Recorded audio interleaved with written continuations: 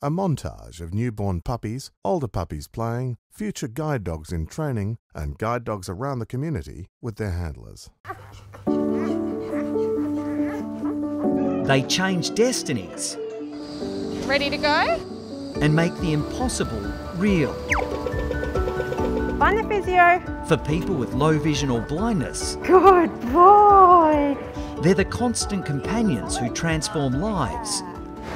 Very nice.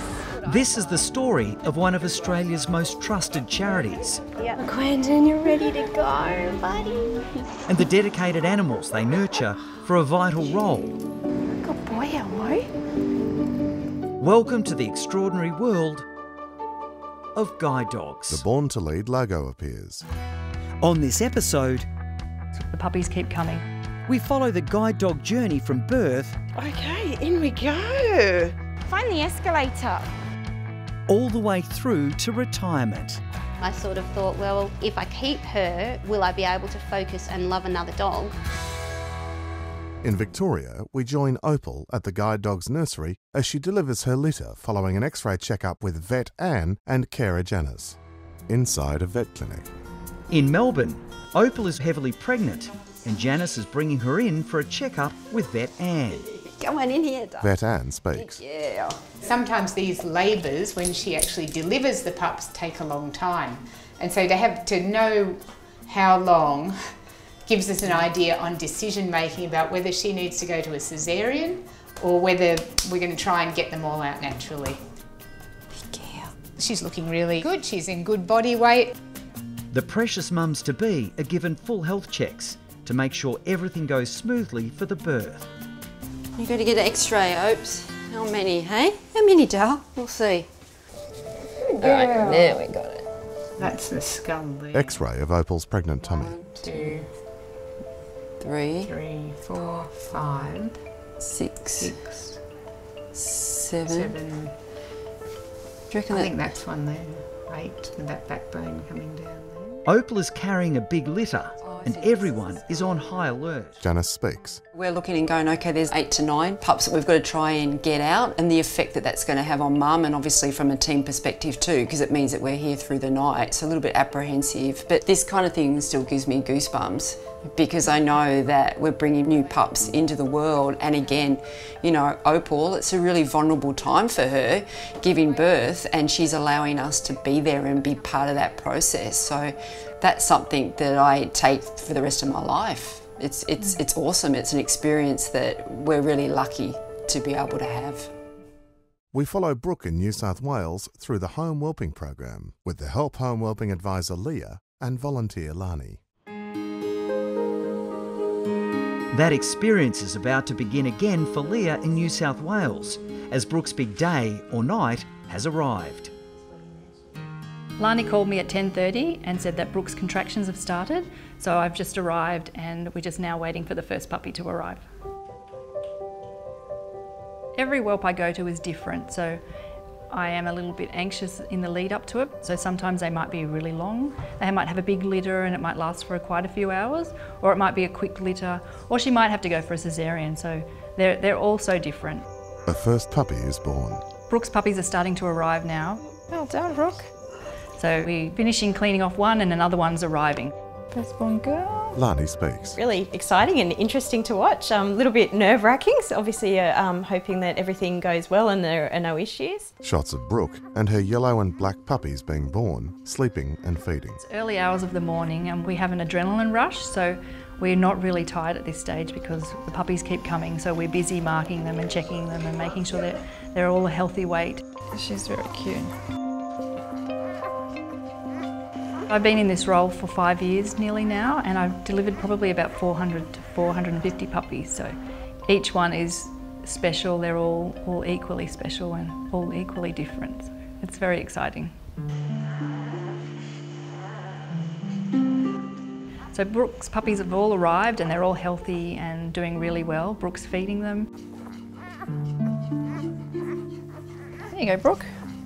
And have your puppy. Superstar Brooke has delivered 7 perfect puppies and Lani is overjoyed but realistic about the job ahead, helping to care for this very precious litter. I feel like I've just got that whole extra layer of responsibility around keeping them well and keeping them healthy, and you know, they're going to go on to be guide dogs someday, so I feel like I really need to do everything I can to try to keep them as well and healthy as I can. And Brooke. Close-up of the puppy sleeping and cuddling with closed eyes.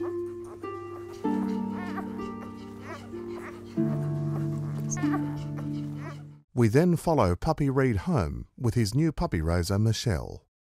A yellow puppy is fitted with his first training jacket and carried to a car. This is Puppy Reed heading home with Michelle. Let's go. Slightly addicted myself to puppy raising, but love puppy raising, love to be able to give back to the community in every way that we can do that. Michelle carries Reed into her home. Michelle's dedication is incredible. She's raised an astonishing 16 puppies in the last 10 years. Okay, in we go. There we go, look. Look, there's a cat. A black cat sits on the couch. It is a crazy amount of puppies. Yes, lots of toileting. We're going to go in here, come see your new house and your new room. Puppy Reed explores his new home and meets pet Every cats. dog is so different, so it doesn't get old. There we go. Really exciting to meet another one, see what they're going to be like and find out the little personality this little puppy's going to have. It's a case of helping him to settle in. Because of all the support, the pressure isn't as much as you would think it necessarily is, but it's more of the pressure you put on yourself to get it right and to do the right thing by the dog and to make sure that it's going to make it and get into assessment and obviously go on to be a guide. Fingers crossed at the end. The hard part of giving them back is definitely outweighed by all the positives of everything that we do in puppy raising. Puppy Reed sleeps in his crate. The following shows puppy raiser Nancy and puppy development advisor Alex talking while walking and seated at a garden table with yellow Labrador Luca. Scenes include Luca being walked in his orange guide dog in training coat, playing and being patted. A giant guide dog statue appears. Outdoor scenes at the guide dog headquarters. It's all quiet now, but the first week of school is about to start at the guide dog headquarters around the country. And that means some tough goodbyes. So some extra cuddles? I think so. For the families like Nancy's who've given so much love to the guide dog's puppies, development advisor Alex is on hand to help with the heartbreaking task of saying goodbye. This way. Well, good boy. Nancy speaks. Well, it was the first time we'd ever had a dog to begin with, so it was a big shock for the whole family as to how to raise this little thing. Luca, stand. Good boy. Luca spent the last year living with Nancy and her family in Victoria. Come. And saying goodbye to their big, beautiful, fair-haired boy is going to be especially hard. Our girls are desperate for a dog and we were not prepared to take the plunge, and so they put together a plan as to how to get a puppy. And sneaky, and our eldest daughter researched and found guide dogs and just said, look Mum, we can raise one for 12 months and see what we like, see what we don't like, and we can change someone's life. Good boy. Well done. How's he going with his leading out? He's doing much better. Yeah. Yeah, you can see him like he's sort doing of really well. Good he still boy. likes to sniff. Yeah. But we're learning. How did you deal with the pressures of looking after a dog that belongs to guide dogs? We had several discussions about this before taking Luca on. We always reminded ourselves that his purpose was a greater purpose than just being our pet. Well done. Good boy, Luca. The challenges are preparing ourselves to not have him. That's the most challenging part, but we know that he's going to someone who needs him and who will love him as much, if not more than we do. Tomorrow being Luca's last day with us, I think we're just going to spend time with him. I think we're just going to take him to his favourite park and just enjoy him being him. Beautiful boy. Yellow and black Labradors being walked into the kennels. After their final goodbyes, it's time for the new dogs, including Horace and Susan, Good girl, Susan. to head inside, check out their new home, Good girl. and meet their new bunkmates. Oh, good girl. Okay. Oh, yay. Oh, nice.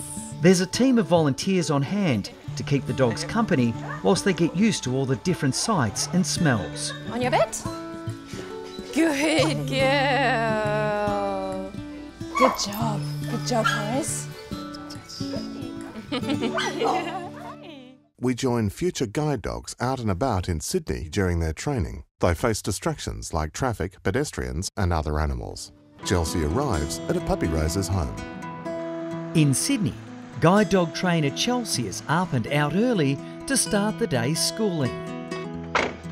A day in the life of a guide dog trainer involves picking up our dogs and taking them out to different training locations. Yellow Labrador Winnie greets Chelsea. Good girl. Today we're going to go and pick up Winnie and Eric. All right, see you later, guys. Come on, Winnie. Chelsea takes Winnie to the car.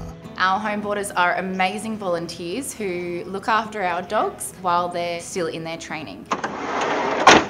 So instead of the dogs living at the Guide Dog Centre during the whole period of their training, we place them into volunteers' homes so they can live with families and hang out with them on the weekends and in the evenings. Good morning, dogs. Sit. At another home, Good. Chelsea collects Black Labrador Eric. Our dogs get to spend more time with people, people get to spend more time with dogs, and we place our dogs with them, pick them up and take them out and train them each day, and our volunteers get to enjoy them the rest of the time.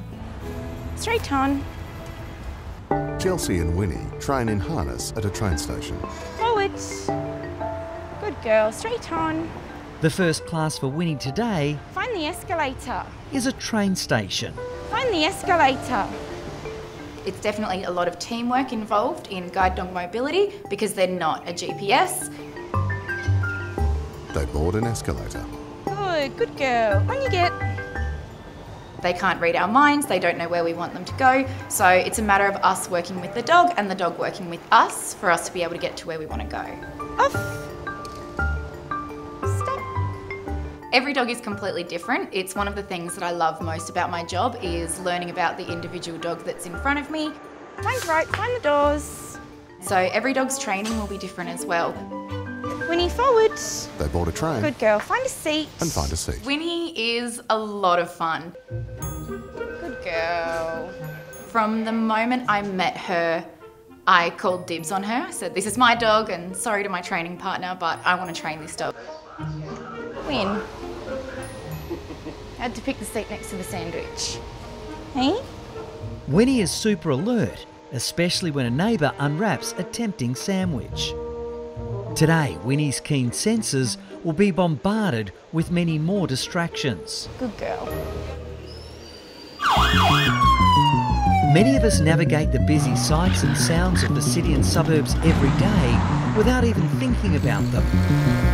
It's important that Winnie can help her future handler do the same. Find the crossing. Good girl. Straight on. Busy traffic and inner city scenes. Focus is all important for guide dogs, and having been star pupil out on the street, it's time to put Winnie's concentration to the ultimate test. So we're taking Winnie to a local pet stock. It's a great place to proof known behaviours. Left. So Winnie is coming to the end of the training. She knows what to do, so we're going to increase the level of distraction around her. Find left. Winnie leads her handler past aisles of dog toys. Good girl. The trainers are looking for the tiniest and most subtle signs. A head turn here, a pause there, Winnie, right. Good girl. that tell them what the dog needs to work on. Steady. Find right. The stall cat, Katie, blocks Winnie's path.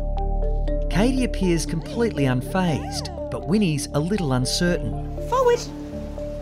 Winnie. Yes. Good girl.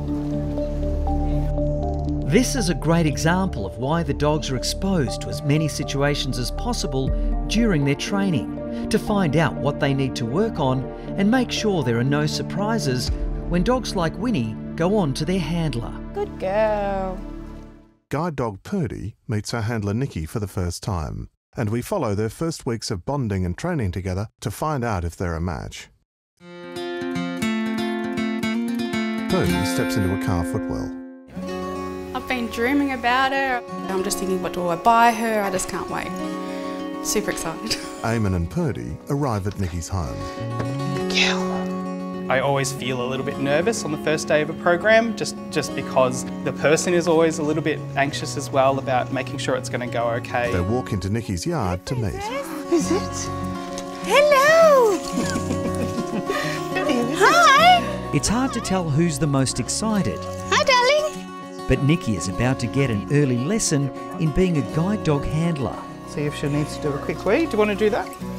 I don't know how to do that I'll with them. tell you how to do that.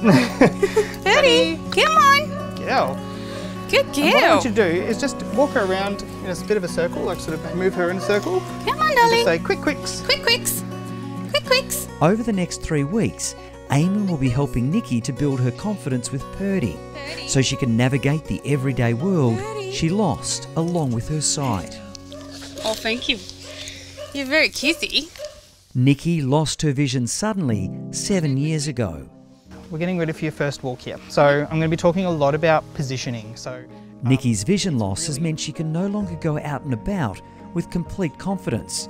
So Eamon's role is to make sure Nikki learns the correct commands and helping them as a team to navigate the busy outside world. Get you to pick up your handle there, just like we had shown you before. It should be just sort of loosely sitting in your knuckles there. It's not as simple as just picking up the handle and saying go. There's a lot that you have to do in order to convey what you want from the dog. We've got 3 main positions that I need to teach you. For their own safety, the new duo won't be allowed out into the world on their own until Eamon is happy that they're the perfect team. And I want you to take your right foot 1 step back. This means that starting now, every lesson is critical. I want you to give her her first command, which is going to be the word forward. Purdy, forward. Good, and following her along. It's kind of like a, navigator and a pilot sort of situation where the two need to be working together. It's not just the dog basically being a GPS system and going on its way. Is that right? That's great. I think I'll speed up eventually. Yeah, of course. So I can tell Nikki's a little bit nervous and I think she just wants to get this right. She's waited a long time for this, but she's a natural. Good girl. Excellent, and it's got to be genuine. So just like you did then, put all of your, true emotions into it. Our first obstacle's up ahead. So what we have here is a very typical obstacle in residential areas. Cars across the footpath, which is not great because it means that, people like yourself have to get around it and, you may not always detect what the obstacle is in front of you. Purdy is trained to take you around these obstacles. As she comes up to the obstacle, she will indicate it to you. She'll either stop or she'll start giving you a bit of a push to the right. Once you feel her pulling to the left, just tell her, find the way around. Find the way, Purdy. They walk around the car. Straighten you up. And great, we've got quite a bit of obstacles up ahead here. Good girl, Take Purdy. it nice and slow. Good girl. Purdy and Nikki's bond is clear already, and they're doing fantastic work on their very first walk. Tell her straight on. Purdy, straight on. Beautiful. Go left. Purdy, and she already knows where she's going. Good girl. Good girl. She knows her home. Step through. Beautiful. They arrive home. Support dog Elmo, a yellow Labrador, offers comfort to travellers in a busy Adelaide airport, including young boy Killian and his mum. Handler Justine puts on Elmo's coat as he steps into a car footwell. Come, Elmo. Time for work. In Adelaide, South Australia, support dog Elmo is getting ready to head to work with handler Justine. Good boy. Hey, another day in the office. But Elmo's office is a little different. This is where Elmo works, Adelaide Airport, where he's an important part of the airport's hidden disabilities program. Justine speaks. So our hidden disabilities program is about people that may have a disability that you can't see. So it could be autism, it could be anxiety. Elmo's there is more of a comfort dog to calm people down, and we've seen that in action a few times now, and it's been really successful. Elmo meets Killian and his mum Jean. Yeah, you're doing a good job. Well done. Elmo. Hello, this is Hello. Give him a pat. Elmo. Say hello. Travelling today are Killian and his mum Jean. Elmo says hello to you. Killian is autistic and airports can be a high-stress environment for him. Jean speaks. The main challenges for Killian is he's got a whole collection of sensory challenges, auditory challenges. Do you want to give him a little pat? Oh, beautiful. The biggest challenge for Killian is his anxiety. So Elmo is our facility dog and he is here to take you on a nice calming walk through the airport. Yeah. Yeah, that's Good exciting. boy. Oh, Good boy. Would you like to walk with Elmo or would you prefer us just to be close? You can help Elmo through security. Can What you do would that you for like? me? Can you just stay with me, I will please? stay with you. I'm not going anywhere. Absolutely. I'm never going to leave you. All right, good job. Let's go. Slowly and carefully. First we got here, Beautiful. then we said hello. Now we're going through security. Look at that. The next thing will be... And we're going to just turn to walk the towards left. the gate, okay? Good boy. Well done. How many people are in this queue? Look at this. Can I tell you another fun fact? Yes, please. We have 3 special toilets for our assistance dogs like Elmo. So the fact that places like Adelaide Airport are doing something now to recognise the challenges for families like ours. Good boy. It's just invaluable really. It makes our life so much easier because it's not fun. You can't see his struggles, but they're there. They're there. So it's just wonderful. And it will make a difference, not just for our family, I'm hoping for lots of families. Today, Elmo definitely has made a difference. A simple walk from A to B that's changed a little boy's life. Killian pets Elmo and smiles. We follow Steph and her black guide dog Rocky on their move from Melbourne to the Sunshine Coast. Steph and her husband Rob pack up their high-rise Melbourne apartment while guide dog Rocky relaxes and receives pats. Steph, husband Rob and guide dog Rocky are heading for the Sunshine Coast after years of Melbourne's cooler climate. This will be my first move being completely blind. And it's going to be a huge first for Rocky. I think Rocky probably won't know what's going on at first. His personality does suit an apartment dog. When you're matched with a guide dog, they match you with their temperament and your lifestyle. So Rocky was picked because he's quite a relaxed dog, but I think he'll love having the space. He'll also take his cues from me. If I'm relaxed, he's relaxed. He also knows when I'm stressed and he'll stop and give me a little nudge or a little cuddle or that sort of thing and really help me, which is really lovely. People play on a sunny beach.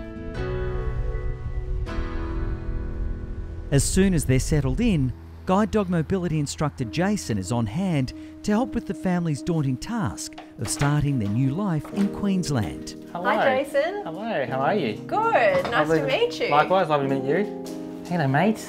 A vital first task for any person with low vision or blindness in a new place Feel my way around. I'm still getting used to navigating the new house. That's all right. is to learn the routes they need to get around. And that's where Steph and Jason are starting. I can't expect him to have a Google Maps downloaded in his mind. So once you hit the curb, the button's going to be on your left-hand side. Okay. So you may not... So it's a real 50-50 partnership and you need to build that bond and trust with your dog. They train a route near a busy road. Steph and Rocky need to learn specific routes for Rocky to navigate. And this first one is getting Steph to an important Pilates class. All right. Hey, switch on, switch on. All right, let's go forward. Something that I didn't even think about when I was losing my sight was how it would affect my balance. You know yourself, if you close your eyes, your balance isn't as good. So it's important for me to work on my core strength and Pilates does that for me. So to get Rocky to be able to take me there so I can do it independently and do it regularly is very high up on my list. That's a physio. Physio. They enter the physio. Now it's a case of learning by repetition.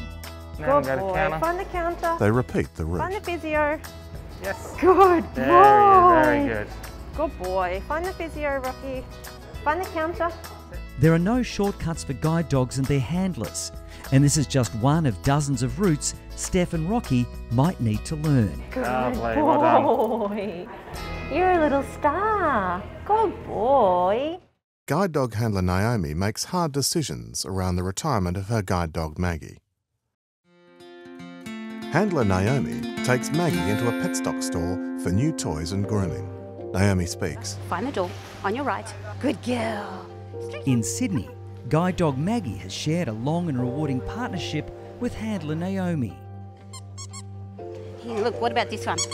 I was a cane user from when I was little.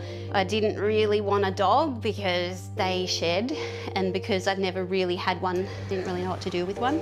Hey, what about this one? I was working in the city at the time, and I actually fell off the platform onto the middle of a train. There were just so many people, I didn't quite know where the door was.